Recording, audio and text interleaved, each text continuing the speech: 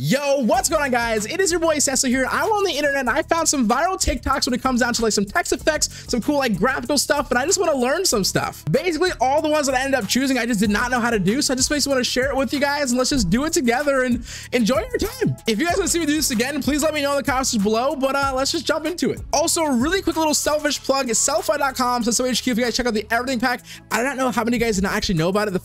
When I said this like 2 weeks ago or something like that, you guys are like going crazy with the sales, so very much so appreciate it. We're almost at like 4,900 sales in total, but yeah, it's basically one purchase of $30 to get everything on my sellfy.com store, along with all the other products that come out for free through your email. If you guys opt in, don't forget to opt in. And yeah, it's just pretty sick no matter what the price is. So if you buy it for 30 bucks, you know, 2 years later, 2 weeks later, 2 days later, whatever, I come with a new product, you guys get it for free. So don't forget to check it out, and let's hop into the video.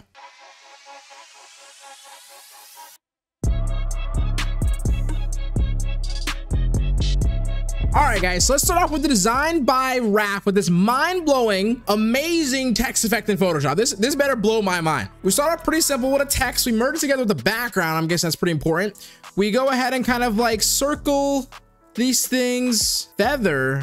Okay, this guy definitely does not know about field blur, but that's okay. We might figure this one out. We might be able to speed this TikTok up for him. A little bit of Gaussian blur. So then we're gonna make a duplicate.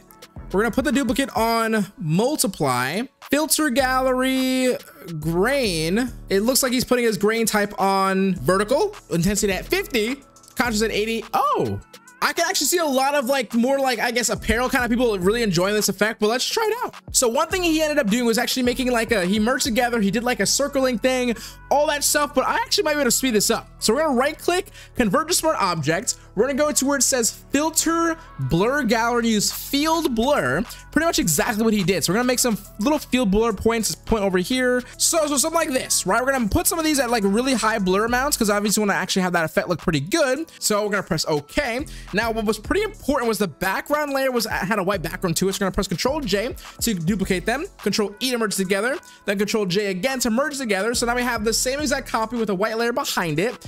We're going to go to multiply and then go to filter gallery, and we're going to choose grain. He used grain type on vertical. The intensity was on 55, and then the contrast was on around, yeah, right here. So like 55, 90 or so like that, right? I mean, this is actually kind of sick. It looks like if you put the contrast down, the contrast actually kind of focuses more on the white, or if you put it up, it focuses more on the black, which kind of how the effect kind of works. I mean, overall, here's a cool thing he didn't show how to do as well. My guess to actually extract this, we're gonna go to where it says select color range. We're gonna click and then make sure our fuzziness is on 0%. Press OK. We're gonna go over to a solid color. Boom, and then just press OK. I mean, watch this, boom. Now we have a nice, simple, solid color, so you can actually scale this pretty far up and pretty far down without actually losing quality. I mean, it's a good effect. It's nothing too crazy, nothing too bad, but it's actually pretty freaking dope. Let's check out the next one. Okay, so this next one here has 1.1 million views. It looks pretty sick from the thumbnail itself. Let's check it out. Okay, so Selena, right? It looks like a pretty good effect. Step 1. Okay, step 2, rasterize, or not rasterize, smart objects, a little Gaussian blur. These Gaussian blurs, man, we're going nuts with this. A little motion blur, and then okay, liquefy. That's it. That was it. It looked actually a little more complicated, given the fact that the thumbnail looked actually a little more complicated. Actually pretty simple. For 1.1 million, god dang, Selena, you're going nuts. Okay, let's give this a shot. Okay, so it looks like first step, of course, is getting our text ready. Then our second step was smart object. Then we're gonna filter, blur, Gaussian blur. Just a little more feather on the edges. Okay, boom. So I'm gonna use 5 for myself. And then another Gaussian blur, no, motion blur. And then, oh, don't forget, we're gonna use some liquefy. So filter, liquefy. We're gonna take this nice and slow, right? Nothing too dramatic. That was dramatic, but maybe a little slower, you know, just a little something like that. So yeah, I mean, the last thing she probably did like a little bit for the actual like presentation, just add a little bit of noise, right? I mean, nothing too crazy. I mean, that's what she did. So I mean, it's a pretty simple effect, pretty cool effect itself. You can probably definitely use some like other kind of like something to it. Oh, what if you did the same thing from before? Like, what if we actually you know, did the whole thing from the first effect? It doesn't really work with this, whatever that one is. What if we just try different effects? So, you know, we can combine effects as well. We get this really cool effect right here. We're kind of combining effects as well. We take that. I mean, honestly, Slater, you killed this. I mean, 1.1 million, that was freaking sick. Yeah, I mean, it's nothing too crazy. Let's just go on to the next one. All right, so our next TikTok is by Art by Freddy. It looks to see like we have some like, it's like a stroke kind of thing. Oh, it definitely was text. So a smart object, a little Gaussian blur on it, a gradient map. It's kind of doing this like black to white zebra effect kind of thing. It's kind of sick, actually. Nice little gradient map on top of it to add some color, distort, zigzag. Okay. I mean, it's not too bad to do. It's not too hard either. Let's just give it a shot. So first thing it did was right click, convert object on the word. I'm going to put, my word is dope this time. We're going to go to, of course, blur gallery. What was the blur gallery at actually? Okay, so you put 23 pixels. We're going to do the same exact thing at around 23, press OK. Then we're going to add that gradient map down here. So boom, we're going to click on this gradient map. We're going to do black and then white. It does look like he takes this first node here, moves it over to the left. That way we get more of this kind of like, you know, less fill in the middle, which I kind of like a lot. Okay. And of course, again, another gradient map, just like over here, we're going to use like a nice color, like a blue, or let's use like an orange actually. Okay. And now we're going to go over here and go to filter, distort, and then zigzag. I'm going to zigzag it not too much, like 14 or so. Honestly, it's not that bad whatsoever. I mean, realistically, there's no real point where I would use this past like maybe like the streetwear-y culture kind of vibes that kind of has that kind of feeling toward it, right? Realistically, the one thing I want to say for sure is like that effect with the gradient map itself is like one of the, you know, you can take that itself and then move that along with a lot of different things for sure. Also, what does it look like really quick with like a nice little texture, right? Let me see. I mean, yeah, look at the texture. It goes a long way. Look at the inside. It kind of changes a lot too. That's pretty sick. I don't know. I would give this a shot. Okay, so for our last text effect, it's actually not even viral. It has, what does it have? 2,162 views at this very moment in time, 139 likes. It's called the halftone line text effect in Photoshop. I was just scrolling really quick to see if I can find some more text effects. And I saw this one. It wasn't viral, but I saw like the first 10 seconds. It looked like a technique that I did not know. So he's blowing off a letter, right? He takes like a line pattern of some sort. He uses a little bit of Gaussian blur, a little lower the opacity on the actual letter. Oh, and then threshold. Hey, yo. That's actually super freaking dope. That's actually pretty simple. Okay, let's try that. He has a big old M. I have a 100 for mine. I'm gonna press play again. We're gonna go ahead and right click, convert to smart object, and again with the Gaussian blurs. Yo, if anyone's out there trying to find new effects, as long as you Gaussian blur, you're doing something right. So at 45 pixels or so, we're not gonna do too much like that. We're gonna do maybe like 35. We don't wanna like go crazy, right? He might be in a different dimension. So I'm gonna say 35 is pretty good for me. Then he has a line pattern. Ooh, I got this. Watch this. Selfie.com/HQ, the pattern pack. By the way, the best thing ever. Didn't use this on purpose, by the way. We have the pattern overlay. I thought this was actually, I had this pattern pack from since 2001. I thought it was default. When I got to my new computer, I was like questioning life, and I've used this for like literally my entire life. I just kept on adding to it. So let's say like 77 is pretty okay. We're gonna press okay. I'm gonna rasterize this or use a smart object, and boom. Perfect. Now I got my line texture. He also went ahead and blurred the actual line texture as well at around 5 or so pixels, so not too much. Then we're gonna lower the opacity on the 100, and then we hop over here to the adjustments and use a threshold. And then I'm guessing if I move this, oh no, I gotta put the threshold over everything. Hold on, over everything.